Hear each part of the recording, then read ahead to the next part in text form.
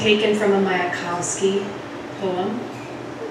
So if it sounds a bit roving or capricious or intolerant, that's why. It's not me, it's me. It's called a few words about myself. I forget that you have to speak into the mic. All right, a few words about myself.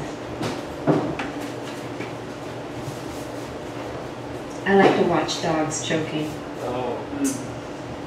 Do you detect, behind coarse memory, the swaying cloak of wry symmetry? But I, in the convent of the streets, have thumbed so often through the chatter of trash. Noontime, with fiery hands, has flummoxed me, and the scattered droning, and the whirring cars dolloped in cups of kerosene upon the child's bruised knee. I have seen the devil peer from a mirror, and impatience scornfully kiss the leg-swept corner of her pleat. At pictures I pale, coveting the sentiment of sharp glances into the bulging seed of the eye.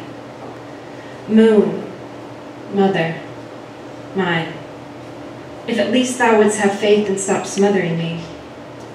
For my love thou leaked blood down the reverberating void.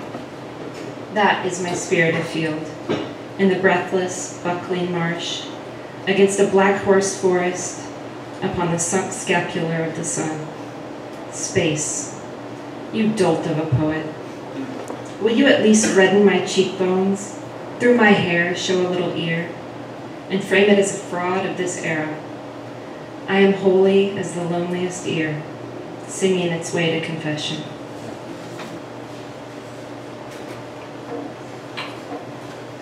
In this turbulence you might find your small airplane has plummeted face down into the rush of a noon boat loading, like mine. Futureless quilts tangled in the feet of history, as if artifice were forever the means by which we now live.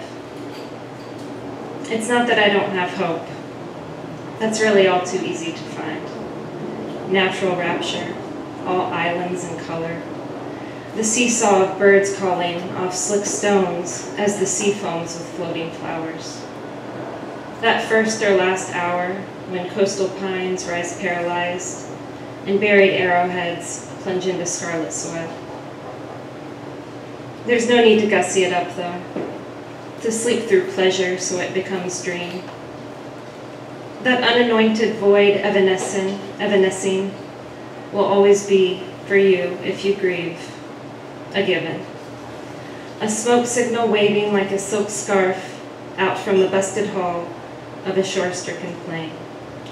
Its paint-chipped wings like knuckle bones, palms ringing the light and warmth like a child panting. That harsh comic, that frail lover, the soft bull in the heather are yet to be discovered.